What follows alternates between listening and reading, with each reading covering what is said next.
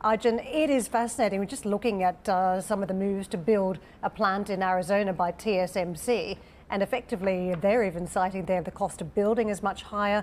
We can probably put that as a one-off if there's some funding from the government as well. The other point, though, is operationally, they're saying they don't necessarily have the expertise on the ground. That suggests a massive barrier to entry. Yeah, it's extremely difficult. The cost of investment is huge, billions of dollars, and also the talent. It's all based in Taiwan when it comes to manufacturing the most advanced chips, which is really what the US is after. And the US policy sort of falls into a two-pronged kind of attack here. Firstly, one is about trying to attract chip makers like TSMC, like Samsung, to the US to manufacture the most advanced chips on US shores. But the second part of that policy is also about holding China's own chip development back. And in both those positions, what you see is the European Union and European companies even really caught in the middle of that as well. And if we look at one company in particular, one country in particular, ASML in the Netherlands, that's really a key for what we're seeing about rising tensions between the European Union and the US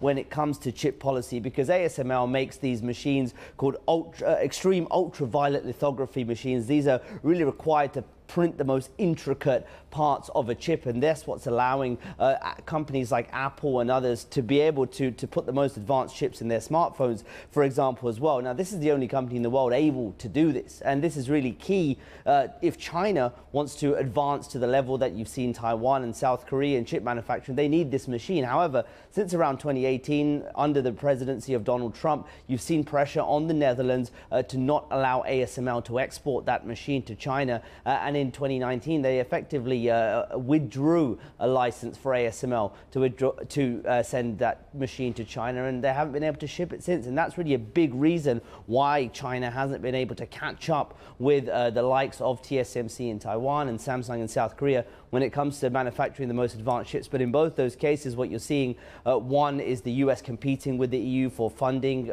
in terms of attracting those companies, but secondly also in trying to hamper China's own progress, European companies are caught in the middle.